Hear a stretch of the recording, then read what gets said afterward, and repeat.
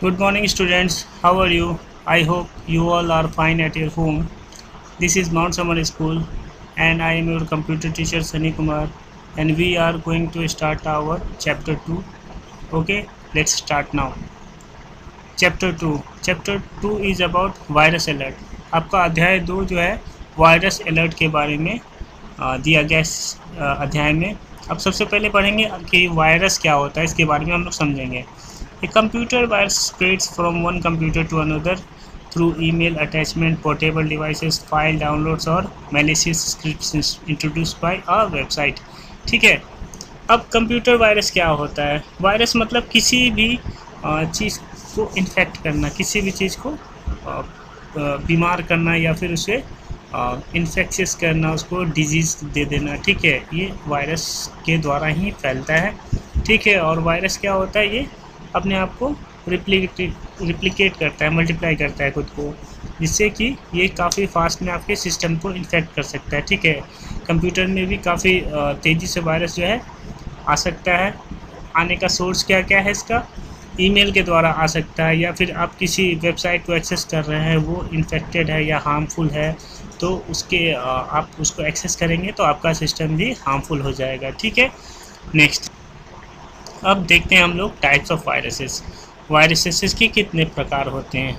पहला है depending on method of infection and modes of operation. अब मान लीजिए आपका इन्फेक्शन का जो है वो किस तरह से आता है आपके सिस्टम में, उसके विभिन्न तौर तरीके होते हैं। जैसे आप ऑपरेशन, आप काम क्या कर रहे हैं, किस तरह का काम कर रहे हैं, उस हिसाब से आपके कंप्यूटर में वायरसेस आ सकते हैं।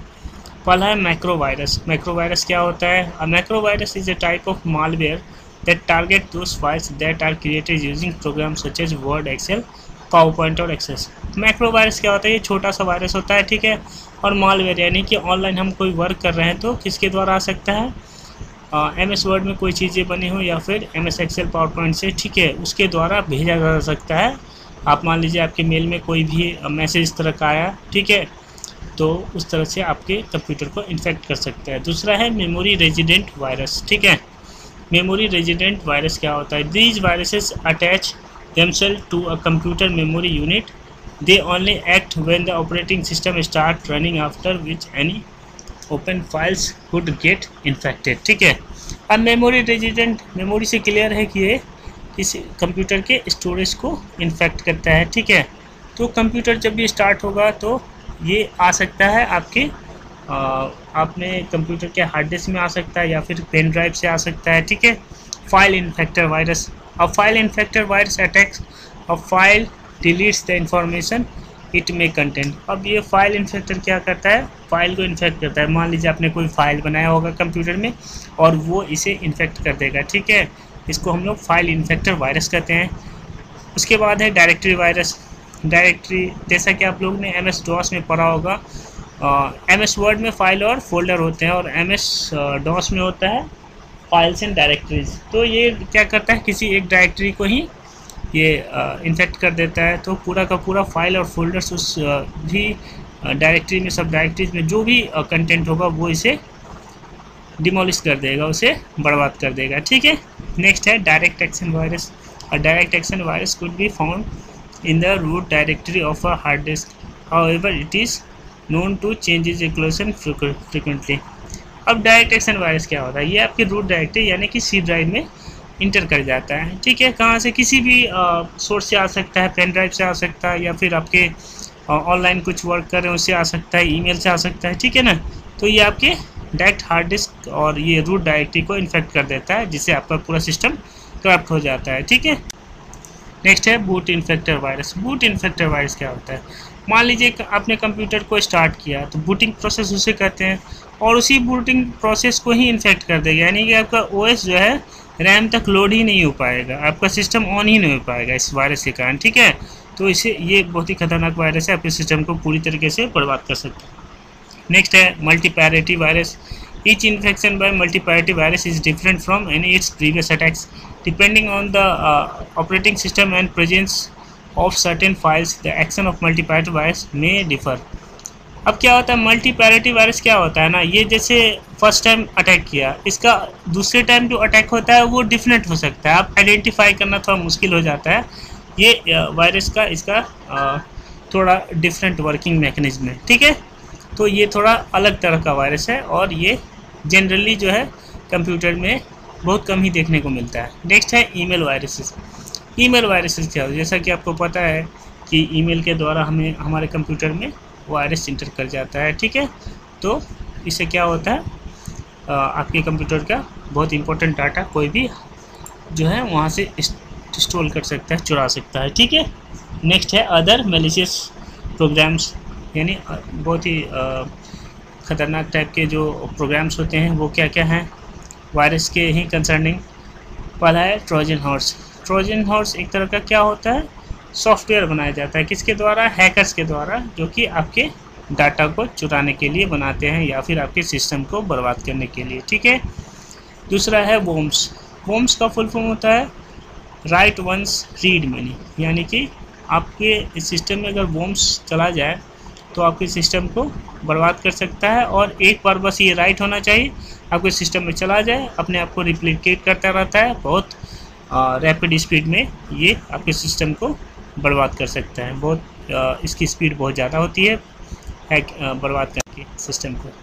नेक्स्ट है डिफरेंट एंटीवायरस सॉफ्टवेयर। अब है कि वायरस हमारे सिस्टम में अगर चला जाए तो उसको बचाने के लिए हमें कुछ तो करना पड़ेगा।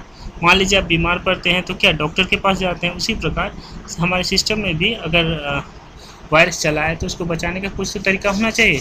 इसके लिए हम एंटीवायरस का यूज़ करते हैं, ठीक है। एंटीवायरस सॉफ्टवेयर क्या होता है, N antivirus software is a security programme that can protect your computer from a virus.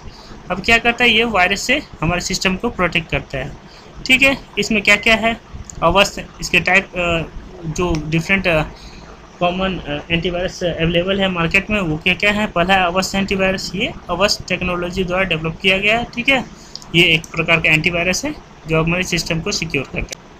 Next है एवीजी एंटीवायरस, ये भी एक सॉफ्टवेयर कंपनी है जो कि एंटीवायरस बनाती है, ठीक है। जो क्या क्या प्रोटेक्शन किसके किसके खिलाफ प्रदान करती है हमें, वायरस, स्पाईवेयर, इन सब चीज़ों के खिलाफ हमें प्रोटेक्शन हमारे सिस्टम को प्रदान करती है।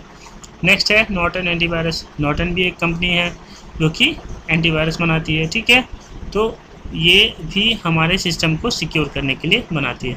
कैस्पर स्काई है, इंटरनेट सिक्योरिटी, इनके भी अच्छे एंटीवायरस आते हैं और हमारे सिस्टम को प्रोटेक्ट करने के लिए कोई एक एंटीवायरस हमारे सिस्टम में होना चाहिए।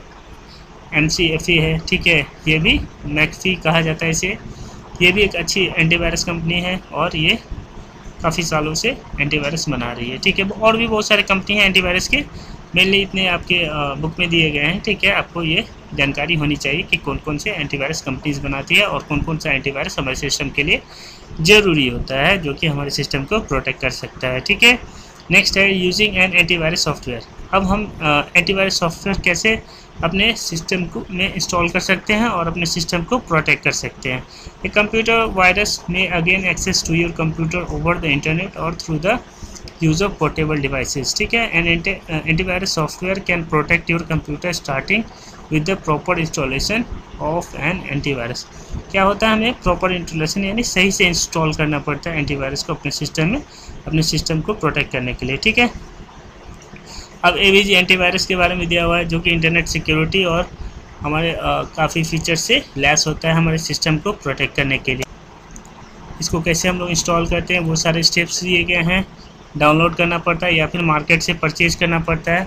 फुल वर्जन के लिए सही होगा वो आप परचेज करें, ठीक है, वो सही वर्जन रहता है।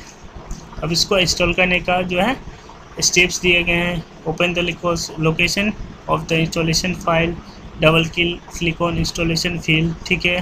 फिर क्या क्लिक ऑन इंस्टॉलेशन, इस तरह से आप कंप्यूटर में अपने एंटीवायरस इंस्टॉल कर सकते हैं, ठीक है।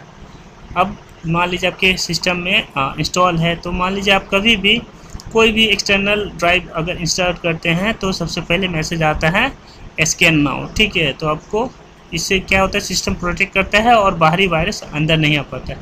तो उसके लिए क्या है, स्कैनिंग द एंटायर कंप्यूटर। पहले तो ऑनलाइन आप यूज़ कर रहे हैं कंप्यूटर को, तो आपके सिस्टम को भी हमेशा जो है स्कैन करता रहता है एंटीवायरस, कोई मेल से या फिर ऑनलाइन कोई वायरस ना आ पाए, ठीक है। और एक्सटर्नल वायरसेस जैसे कि कोई भी हम अदर ड्राइव इंसर्ट करते हैं, पेन ड्राइव वगैरह, तो उससे वायरस ना आ सके। इन सब चीज़ों के लिए स्कैनिंग कंप्यूटर की जरूरी होती है। ठीक है, तो ये सारे स्टेप्स दिए गए हैं स्कैनिंग के। इन सब स्टेप्स को फॉलो करके हम क्या कर सकते हैं, अपने सिस्टम को सिक्योर कर सकते हैं, स्कैन कर सकते हैं। ठीक है, आगे चलते। स्कैनिंग द स्पेसिफिक फाइल और फोल्डर। और स्कैनिंग क्या कर सकते हैं हम, एक या तो हम पूरे सिस्टम को भी स्कैन कर सकते हैं, या फिर पार्टिकुलर हमें जिस फाइल या फोल्डर पे संशय है कि नहीं इसमें वायरस हो सकता है, तो उसको हम लोग स्कैन कर सकते हैं। ठीक है, तो अलग से भी कर सकते हैं और एक साथ भी कर सकते हैं। ठीक है, इसके लिए आप दोनों मेथड यूज कर सकते हैं। ये सारे स्टेप्स है, इसको फॉलो करना है हमें, और एंटीवायरस आप इजीली स्कैन कर पाएगा आपके सिस्टम को या पार्टिकुलर फाइल या फोल्डर को। लास्ट में चलते हैं लेट्स रिकलेक्ट में, जो सबसे इम्पोर्टेंट थिंग है हमारे चैप्टर का, सारांश होता है, समरी होती है। पहला पॉइंट है depending on the method of infection and mode of operation computer virus are classified into following type. ये क्या है, मेथड और ऑपरेशन, यानी जैसा आप कार्य कर रहे हैं अपने सिस्टम से उसके हिसाब से इसमें डिपेंड करता है। पहला है मैक्रो वायरसेस, दूसरा है memory resistant virus, file infector virus, direct action virus, boot infector virus, directory virus, मल्टीपैरेटिव virus और ईमेल वायरस। इन सारी चीज़ों को हम लोग पहले पढ़ चुके हैं। दूसरा पॉइंट है Trojan horse and worms are also malicious programmes that can be used to damage your computer. ये भी प्रोग्राम्स है जो आपके सिस्टम को करप्ट कर सकते हैं या डैमेज कर सकते हैं। तीसरा पॉइंट है N antivirus software is security programme that can protect your computer from virus. Antivirus क्या होता है, सिक्योरिटी प्रोग्राम होता है जो आपके कंप्यूटर को वायरस से बचाता है। उसके बाद है सम of the commonly use antivirus software.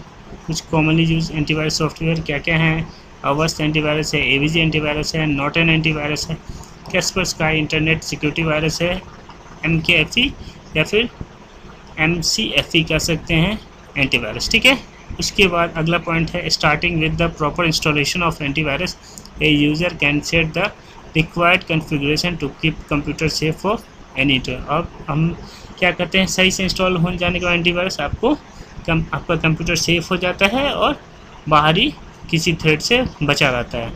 Last point है AVG antivirus and internet security is a anti malware software package. अब AVG एंटीवायरस के बारे में दिया क्या है, एक एंटी मालवेयर सॉफ्टवेयर पैकेज है, आपके कंप्यूटर को बाहरी तत्वों से सुरक्षा देता है। ठीक है, होप आप लोग अच्छे से समझ चुके होंगे इस चैप्टर को। अगले चैप्टर में मिलते हैं।